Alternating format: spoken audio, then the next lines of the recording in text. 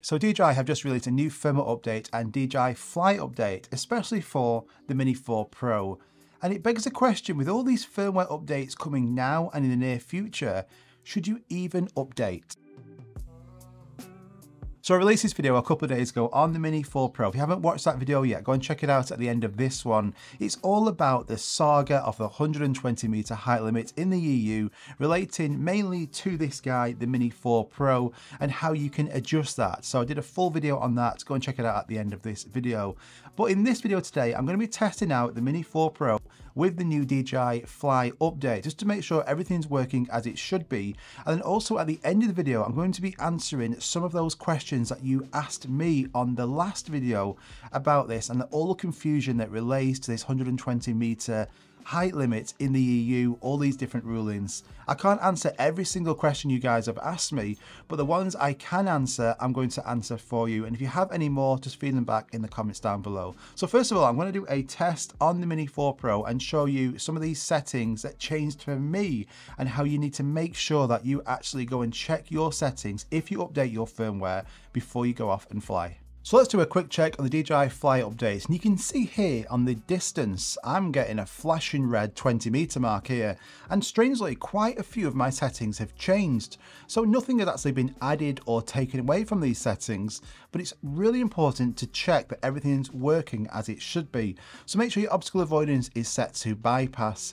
You want your display radar map to be turned on, and then your advanced return to home, I would just keep it at optimal. But look at my return to home altitude, it's only going up to 45 meters. This is not normal, is it? And this is because my flight protection data has completely changed. My max altitude are 45 meters. So because I'm in the UK, I can still change this up to 500. I'll keep it at 120, and the max distance, I'll just keep that on no limit. So it's really important to make sure everything is correct before you go off and fly. Also, under safety, go to the very bottom and make sure your advanced safety settings are also correct. You want to keep your signal lost on return to home. You don't want it on descend ever, and you might want it on hover if your home point is changing location. But for the most part, keep it on return to home. You might have also set some settings as well, like focus track settings. You might have adjusted some of these. Just check they're correct, and also your gain and expo tuning. You might have actually changed some of these for your drone under Cine, normal or sports, the speed of it.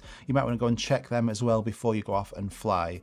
Now, if you do have a wonky gimbal, that's horizon level's not correct. Mine's actually looking pretty good.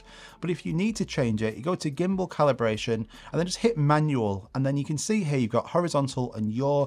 You can actually click on the minus or plus and change that if your horizon is not looking completely straight. If you go to button customization, if you might have selected some of these as well, just check they're correct. Now under camera, I always film in D-Log-M, mine has been switched to normal. So aside from this video, I would make sure it's on D-Log-M all of the time. And then a little bit further down here, you've got grid lines. I always have the rule of thirds grid lines on. It was also switched off. So make sure that is also on. I would recommend that all the time. It's perfect for framing. Under style, sharpness and noise reduction, I always have it on -1 for sharpness. That had also changed. So nothing else is actually different on any of these settings. The zoom is working fine, so you can zoom up to 3 times. I don't normally use a zoom ever because it's a digital zoom, but I just want to check that everything's fine. On the previous versions in the past, you could get some crashes with this. It wasn't always very stable, but it is much better now. So recording's working great. So the gimbal's working great as well. Movements on the drone are working fine. So I'll do a rapid decline here, and no issues whatsoever with this drone, and it's not in great conditions either. I'll also just check the photo as well. I always like to click tap to focus before taking a photo, and I'll also take another one just in vertical mode as well. And then onto the main screen, did you know you can actually click on these icons and they will show you information like how much battery you've got. It will show the exact time until a forced landing or your low battery. You can also check the number of satellites and how strong your signal is. Then if you click on the in-flight, you can also get the flight status, and you can change some of these sliders quickly. So you can see there, for me, some of my settings had changed on the RC2 for the Mini 4 Pro, and a firmware update, this is possible, it can happen, so make sure you go and check your settings all the time before you go off and fly. And talking of settings, this is just for you guys watching this. I have just released on my website the Mini 4 Pro cheat sheets. I haven't officially announced these yet, but they are available and they are better than ever. Now you get 22 cheat sheets for for the Mini 4 Pro. So if you go off and fly and you forget all of these key settings, these will enable you to have them with you all the time. So you're going to have all of this knowledge of how to get the very most and best quality out of your Mini 4 Pro. So they're available on my website now, and just for you guys watching, if you enter the discount code UPDATE, you can get 20% off for the next 48 hours. These are going to be released officially in the next couple of weeks, but they are available right now just for you guys watching this.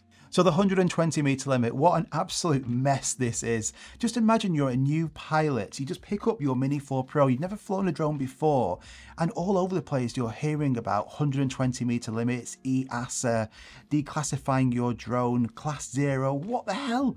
I mean, it's just an absolute mess, isn't it? I first noticed about this when I was actually testing the Mini 4 Pro. I was in Spain and I noticed that that height limit was locked to 120 meters. I've never noticed this before. I spoke to DJI back then, and ever since then they've been trying to actually figure out a way of how they can get around this or adjust this. It's not because of DJI, it's because of the EASA rulings. So this is affecting people in the EU, and these are going to be ways of how you can actually still fly over 120 meters, up to 500 meters if you want to.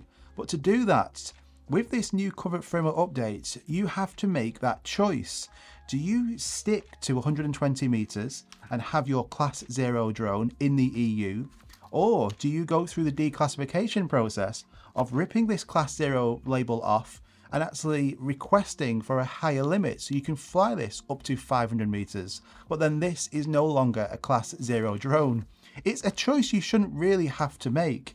It is an absolute mess. It's not straightforward, it's very confusing, and if you're a new drone pilot, you have no experience about any of this, this is just an absolute massive headache. I have to say, when I was testing this again in Spain, with that 120 meter limit, I had no issues getting the content or reviewing this to its full capacity. I just had to adjust where I was flying. So if I wanted to go to a place where it was hilly or mountainous, I would either have to walk a bit further or most of the time just drive a bit higher up.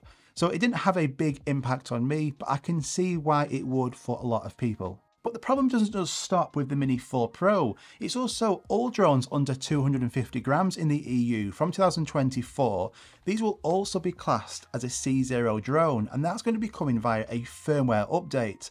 So we don't know when this firmware update is going to be, but then your Mini 3 Pro, your Mini 3, your Mini 2 SE will all be restricted to 120 meters. It's not just this guy. Thanks to EASA, these are also going to be restricted as well. So that means, should you actually update? Now you see the Mini 3 Pro, this has been out for some time now. I can't see at all any new features being put on this to kind of justify, yeah, I really want to update my firmware.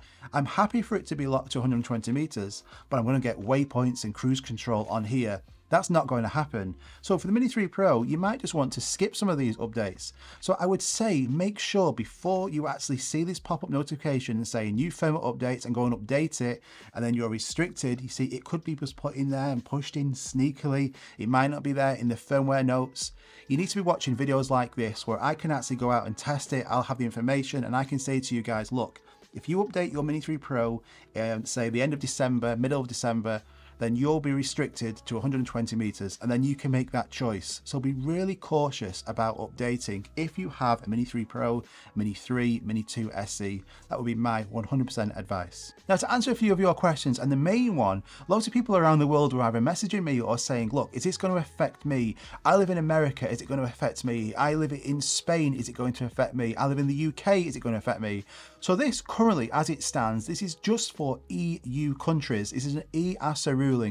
So if you're in the UK, you're in Canada, you're in Australia, anywhere outside of the EU countries, this isn't going to affect you. So for me, if I fly my Mini 4 Pro in the UK, it has no impact whatsoever on the settings. I can still fly and adjust the height altitude up to 500 meters.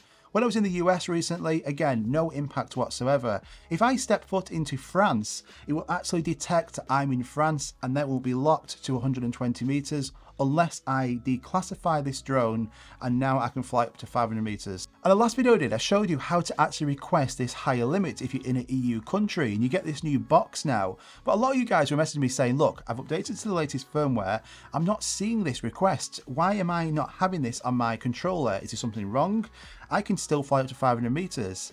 And just like point one there, it all depends where your Mini 4 Pro and you are at that time. So if you're sat in France, you will be able to see this message. You will get a request higher limit box after you've updated to the latest firmware. If you're sat in the UK or Australia or outside of the EU, nothing will be different on your DJI Fly app. You will still be able to adjust it up to 500 meters without doing any request. It is just where you currently are at that time. So a question one of you guys asked me, a fantastic question, is what happens if I crash this drone via DJI Refresh? Well, I asked DJI this and got an answer for you, and it basically is, if you crash this drone before the 1st of January 2024, you'll get a drone back, and yes, you can still declassify it. You can take that C0 label off and you can request to fly up to 500 meters if you're in the EU. However, if you crash this, have a problem with it after the 1st of January 2024, then you will be limited to 120 meters. You can't do that request declassification process. It'll be too late.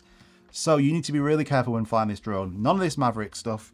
You need to be on your game, really careful if you're flying this and you're in the EU. Now, another great question, I asked this question myself and it really isn't clear. So my advice would be to go onto some websites and book some really cheap flights to an EU country. Is what happens if you live outside of the EU and you intend on traveling to the EU next year in 2024?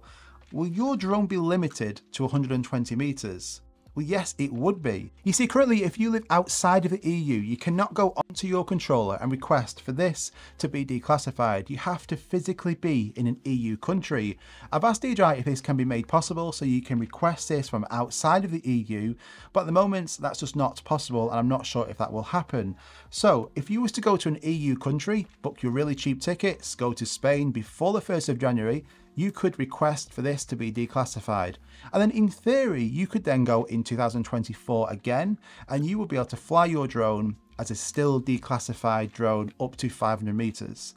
But if you was to stay outside of the EU now, and you was to go on holiday in say February 2024, it would be too late. It's literally like a ticking clock. All of this has to be done before the 1st of January. What's not clear though is, say I live outside of the UK, I was to go to Spain next week, I declassify my drone, and at the end of December 2023, a firmware update comes, I update it, and then this then is no longer declassified. It overrides what I've just done. Again, that's not clear, I can't answer that. Overall, this is just one big mess. DJI are doing everything they can to comply with the EASA whilst also trying to make ways to get around this, but it is far from straightforward. So just to reiterate, if you live outside of the EU, you've got nothing to worry about. So all my friends in the USA, fantastic news for you guys.